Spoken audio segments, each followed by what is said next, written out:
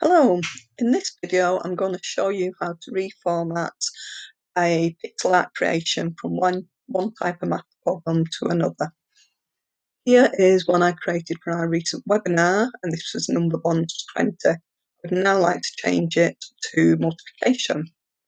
So first of all, I just delete the answers. Remember, deleting the answers does not affect the formula at all. The formulas are all still there. Change this from 5 plus 5 to 5 times 5. If I click on this cell, the formula comes up, and I don't need to change any part of this formula apart from the very end. 5 times 5 is 25. And then it's always best to go and check that it's correct. Yes. Because if you leave a space between the equals and the answer, it will not work. So I could change this to multiplication. And 6 is 48. Remember, we are just changing the answer. There we are. And then double check. 3 times 9 is 27. You can actually put the answer in and then change it if you would like.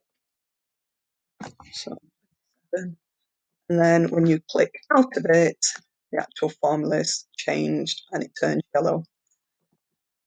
2 times 7, 14.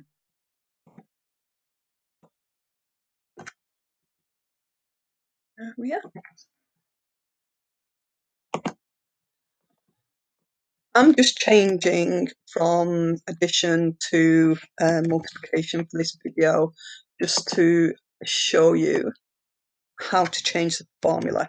You could change any pixel art from one maths to any other. For example, this simple number bonds to 20 could be changed to equations, it could be changed to order of operations, as long as you change the answer in the formula here. You could actually change the maths to text. You don't just do the same kind of sequence. The only difference would be you would this part you would have to put the text in quotation marks, otherwise it won't work. And there we are. There's addition to number bonds changed to multiplication. I hope you found it useful.